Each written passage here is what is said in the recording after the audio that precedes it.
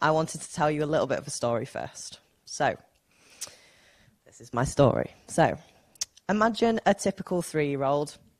A typical 3-year-old girl, for instance, likes to wear everything fancy dress.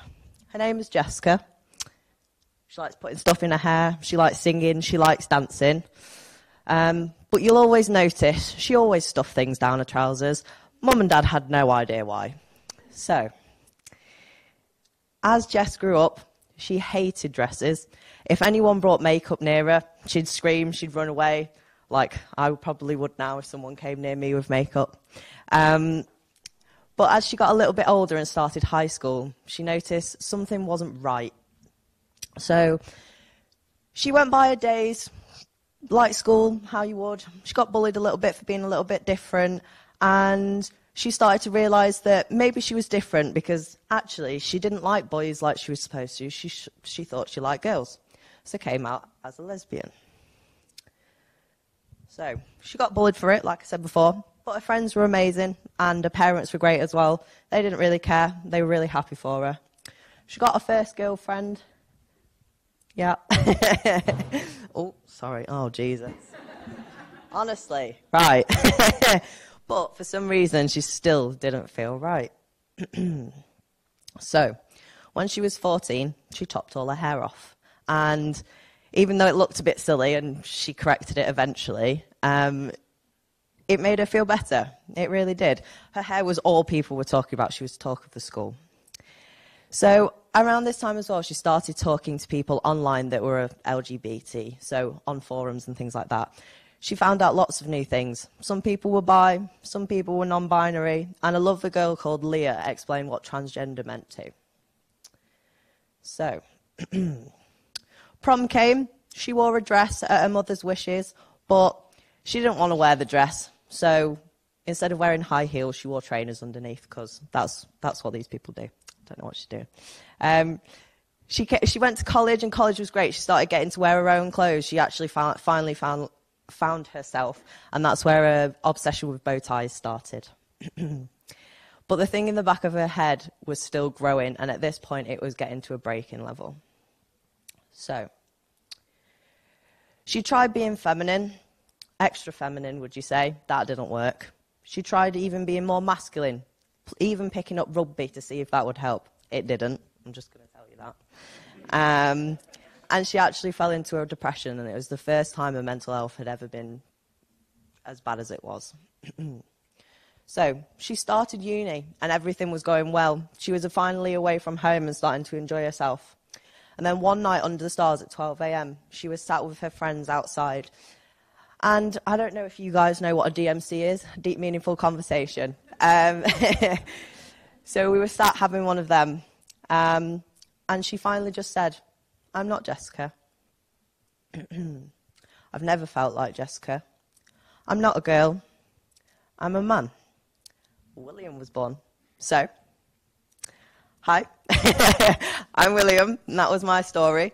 I'm 21 and I'm a third-year medical student. I'm a Hully, and my goals are to be a transgender health consultant. I'd love to be a trans patient advocate in hospitals as well, and I would absolutely love to do a TED Talk. Honestly, I watch so many of them. So, oh, and also, that's kind of a helpful bit to understand. I'm a transgender man. So, you've probably got some questions. So, this is a cute little comparison of me. And some questions that you're probably thinking already, what I get all the time, is, when did you know? I've probably known my entire life. As I said, I used to stuff stuff down my trousers as a child. Still do now.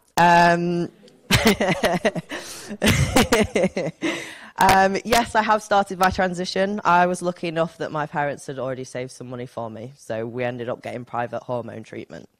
No, I haven't had any surgeries yet. I wear a binder every day underneath my shirt. It holds my chest down. And I'll tell you the reason why I've not had any surgeries. So I'd like to talk to you a little bit about transgender healthcare within the UK. So this might seem like a lot, but I thought it was definitely necessary for you to see. So there is 8 clinics in England There's 2 clinics in Scotland, 1 in Wales and 1 in Northern Ireland. There's only 1 private care facility in the UK, and that is in Mayfair in London. And there is an online service, which is the one I use, that works with your GP. So let's say, okay, so there's 13 physical services that you can go to within the UK. And I found out there is 1,257 hospitals within the UK, and only 13 of them offer help for a population that's now times by 200% than it was 5 years ago. So just imagine how many people need treatment. Okay, me being included. So, wait times. I would like to shove this out to you. That's not what I meant. I'd like to ask you guys to give me an estimate at how long you think the waiting list is. The longest waiting list for one of the clinics. Anyone, just shout out. Years. That's great, yeah? Okay. So, it's not 5 years, but the longest is 40 months. So the average waiting time for any other service in the UK is actually an 18-week referral. So the shortest being a 20-month waiting time is a hell of a long time. So I thought, rather than telling you about all the weird and wonderful surgeries and hormone treatment, I'd tell you a bit about what everyone in healthcare should know. So a bit about pronouns. So a trans man like myself will use he, him. A trans lady probably would use she, her. And a non-binary person could use they, them.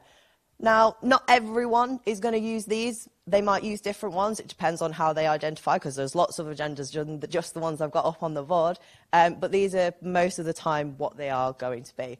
So other things include things like ZZIM and using MX rather than Mr. or Mrs. And as I say, some people use a mix. And if you don't know what someone identifies as, ask. What can I do? So, if you work in the hospital, you probably don't know this, but recently the NHS has changed how they run, and if a transgender person comes into a normal general ward, you can now ask them what ward they would prefer to be on, if they'd like to be on the men's or the women's, and that's the same with non-binary people as well, they can be asked. If the person's incapacitated or unconscious, you can now decide on their best behalf, and this is by looking at their name, what pronouns they use, and how they present. So if I walked in physically presenting as a male using he and him, there is no way, shape or form you could physically put me in the female ward, because I'd kick and scream once I did wake back up. You can't determine it. Oh, sorry. You can't determine it in any other way either. If you work in general practice, so I say have a read. So if you're a GP or you're wanting to work in GP, you should know where the local services are, which one is closest to you, and every website actually tells you how to refer. And also, the Royal College of GPs are actually creating their own e-modules now as well that will be sent out in the next year. Oh, and also, I thought don't forget screening. Most transgender people don't actually get invited to screening due to changes in their gender markers. So someone like me that still does have breasts, say if I still had them when I'd need breast screening, wouldn't be invited because I am classed as a male. So I've also provided a couple of links to show what I have been doing. And if anyone's got any questions at the end, I will answer them. Yeah, thank you.